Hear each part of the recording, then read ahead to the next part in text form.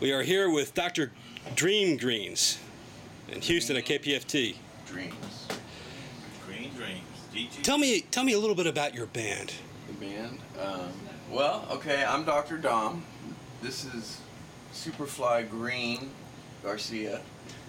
And this is Charlie Sueño, otherwise known as The Dream, who plays with us when he can. And this is Joe Arujo from Skillet and many other bands. And we're Dr. Green Dreams. It's an original project.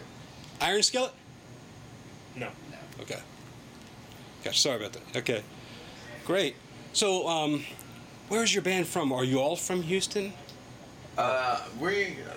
Yes, originally. I'm Joe, you from Houston? Yeah. Yeah. LaPorte. He lives in LaPorte at one time. Now we're in Austin, but yeah, we're all from Houston. Okay. We've all known each other for at least 20 years. Yeah, us three grew up together. We went to the same junior high and such, so, yeah. So when did your band start? What brought you together to say, I want to put a band together? That's been a long time. I don't know. 4th of July, I think, 2012. No, my whole dream was I wanted my friends to play with me. I wanted a group of my friends. Not, like, we always go hang out, and I wanted, and me and Carlos, I think that was our first attraction. He had drums and all kinds of stuff, and I was like, oh my God, I play guitar, so let's do this. And then we taught her bass. She played guitar. She was a closet guitar player.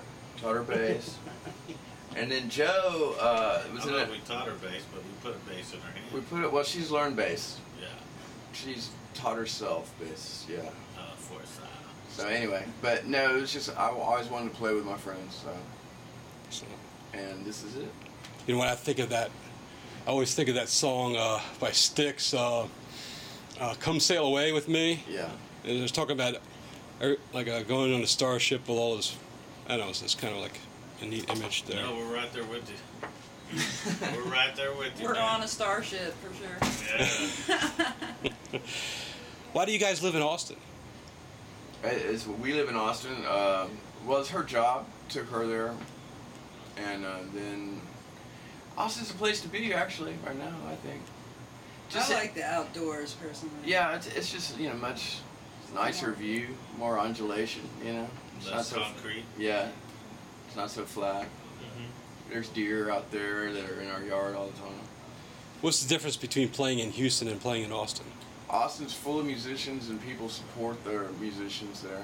Here, nobody supports. No one goes to see shows here.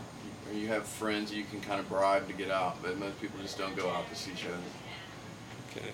Is it more select? Is it harder to get into shows over here?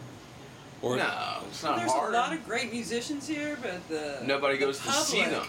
Yeah, the audience. There's not an very audience. supportive of music here. People in Austin go see shows.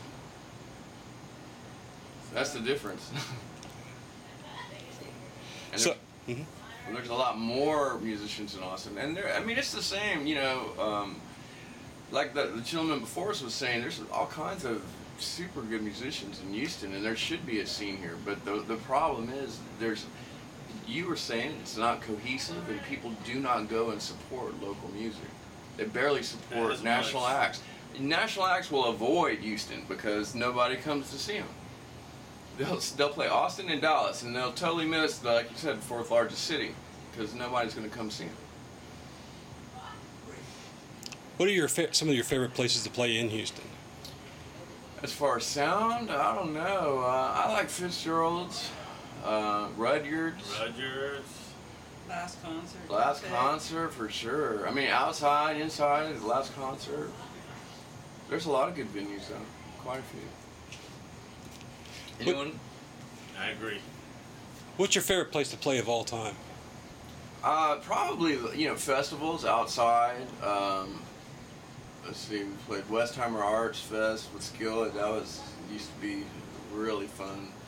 And then Beer Fest. the Beer Fest, we played that. Dr. Green Dreams played that. And then anywhere there's a crowd, I don't care. It could be right here, right now. It's just anytime. And it doesn't even have to be a big crowd. Just whenever there's an audience that's responding to what you're doing is when I have a good time. Are there certain stories or certain artwork that drives your music?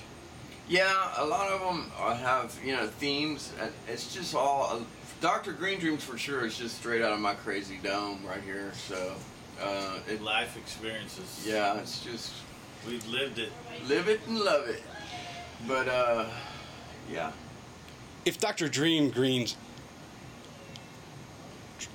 Green. We dream Dream. green, but it's green dreams. Green Dreams, yeah, was a mythical character, what would he be like? Love it. Love it. If he was, well, see, it depends on who you are, because it's a morph into whatever you want it to be. Your green dream can be anything that's green. It could be money. It could be, you know, the love What of would nature. the mythical character be? Well, what's So the that's mythical okay. character? The mythical character could be anything. It Yeah. could He'd be be this this giant morph. I'm talking with about a a sword chameleon full of that love. morphs into whatever he wants to. What are you talking about? What's your mythical character? What's your vision of Dr. A Green? unicorn? I knew it, man. Rainbows coming out of his butt or something? I thought it was gonna be a shark barfing a unicorn, riding with a cat riding on its back or something. That's an awesome, Ah. Yeah. that's an awesome. Yeah. That is an image. And as always, we love to be at KPFT with Lisa. Yeah. This is a treat. How did you all first meet Lisa? Last Concert Cafe open mic. Was it? Yeah. And then you guys got up and jammed with her on one of her songs. Yeah, Is she's that how we an met her? undercover musician. Yeah. Yeah, that's how we met. She's her. great. And then she came She's to all the house. about being real. Lisa's like, what's up? Yeah. She came to the house and jammed with us. We had a great time. Kind of bonded. Yeah, we love Lisa. Lisa's awesome. Excellent.